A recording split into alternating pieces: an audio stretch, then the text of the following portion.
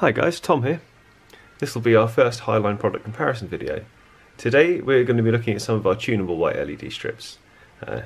Here we have the 240 LED 3014 strip, and here we've got the 120 2-in-1 3527. We're going to be looking at some of the key differences. But first, why tunable white? So, when you're planning on lighting a space, it's important to think of the mood and the feel that you want the space to have. Sometimes it can be difficult to tell what you need, or maybe you just want the room to have a different mood at different times of the day. Personally, I like having nice cool lighting in the morning, wakes me up a bit better, and warmer, more relaxing stuff in the afternoon after work. It's an easy way to make a world of difference to the way a space feels, and with these strips, you'll never be stuck with that initial decision. Now, here we have what would appear to be two quite similar LED strips.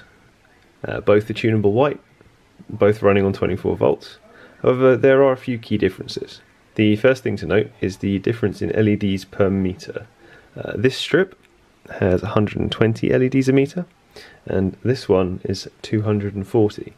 At first glance, that would make the 240 LED strips seem like the better product, but there's actually something special about this. It's the 2-in-1 LEDs.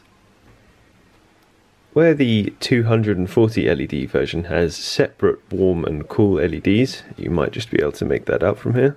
The 120 LED version has both built into one chip. This means you get all of the tunability with half of the LEDs, and a considerable amount less power. The 240 LED strip uses 28.8 watts a meter, compared with just 19.2 watts a meter for the 120 LED strip.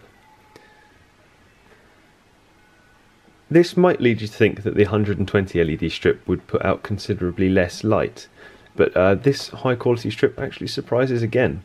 At an efficiency of 143 lumens per watt compared to the alternative strip's 96 lumens a watt, it'll give you an almost identical light output per meter for 2/3 of the power consumption. I think overall, and slightly dependent on your budget, it seems that the 120 LED strip would be the winning option quality wise.